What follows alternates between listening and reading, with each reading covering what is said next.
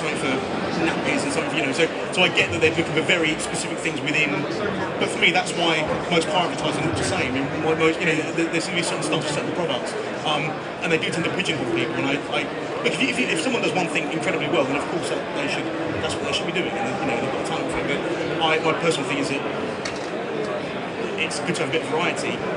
In terms of the channel, your question about Channel 4, it might be that, I don't know. I mean, I've worked at Channel 4 for sort of seven or 8 years, although we actually do work across external clients as well.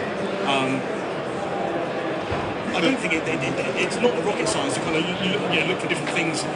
If you've got a concept up front, which you generally have with an ad from an agency, you're probably going to be looking for a certain style in the first place. And in fact, there'll probably be a mood board that, a certain amount of work on there. We tend not to have mood boards. It tends to be very much from the art director's mind of, this is the concept, who do we, sometimes actually the concept is influenced by the photography. But I don't know, I don't think it's, because I work at Channel 4, I think it's just a personal thing. I think one of the biggest problems, and I think one of the biggest problems for all professional photographers is that we all kind of work in a profession where there are no rules.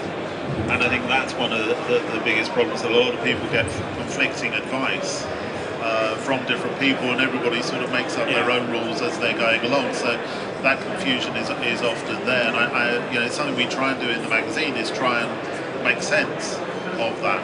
But I think the key thing really is to try and find people who are passionate about photography. That's the hardest part, who are also a client.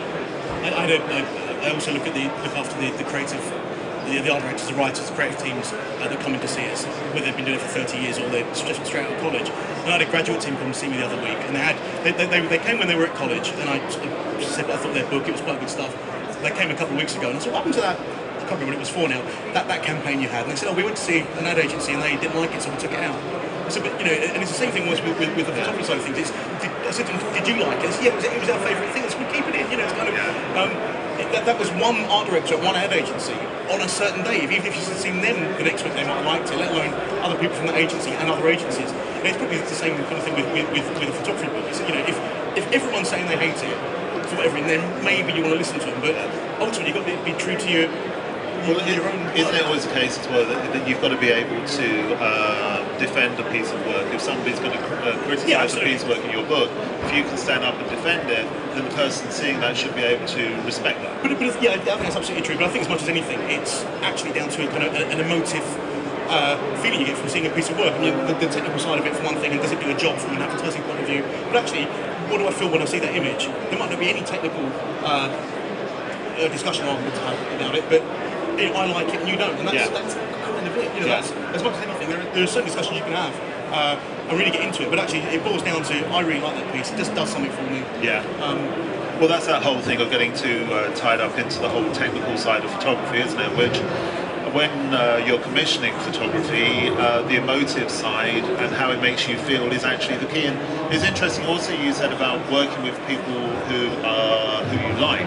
I mean, I always used to say that it's kind of commissioning a photographer is 90% who they are and 10% the photography. Yeah, but that 10% has got to be really good. Yeah, absolutely. Yeah. So you'd agree with that as well? When I get the chance to meet people, which I haven't done as often this year as I like, you get a feeling with someone. Whether or not you can have fun with them doesn't really matter. It's nice if you can, but ultimately you get the feeling that I'm going to be stuck with this person. It might be a day, it might be a few weeks, but by the time you've done post and whatever, and need to get on, and you get so much just a chemistry thing with working with them, or meeting them, that you're pretty sure you put the person down the line. If it's not the following week, it'll be the following year. And that very much comes from just a personal connection you get. Absolutely. Were there any other questions? Is there anything else that? Although we didn't meet when we first worked together, so. No, we didn't. No, you're absolutely right, but we haven't worked together for a long time, so on that basis, I'm definitely you. Is there anybody else? The gentleman here. I'm so passionate about photography and I also love music. I'm wondering if the analogy is a producer photographic. It's a bit like a band missing their lead guitarist or guitarist. You need that person in that was to gel with that band. So if I'm yeah, so the gentleman asked, if I'm right in what he was saying there, because it was quite long. But basically it's kind of like that kind of team thing, the connections between creating a piece of photographic imagery, but also creating a piece of music, and everything kind of has to come together in both. Is that where we're at with that? And the importance, basically, of getting all the elements correct. I think that's right. I think it's so important for, and that's where a good producer comes into their own with pulling that team together. Now, clearly, it's got to be down to the photographer who they like working with, and that's as much as a personal thing as the thing we're just talking about. But if you can get a good team together, and sometimes it's trial and error, and have everything from having great assistants to retouchers to the whole crew, it's so important. And there's also a reason why some photographers work with. They have a team and they work with them kind of solidly. It is horses for courses sometimes. You need to bring a certain person in for a certain job, but the core crew is so important. Yeah, and I think that's kind of underestimated sometimes when it comes to from a photographer's point of view. And it is trial and error. You need to find people and try a few people out. But if you can get that crew together, it's such an important thing, and it does make the whole better. Any more questions? Anything else, Fred? No? Okay. Well, just so you can say thanks very much, Ed, for sparing the time. I'm sure you're going to be inundated now with emails. Yeah, by all means, if anyone has books they want to go through or whatever, then by all means, please get in. Will you be willing to look at those now?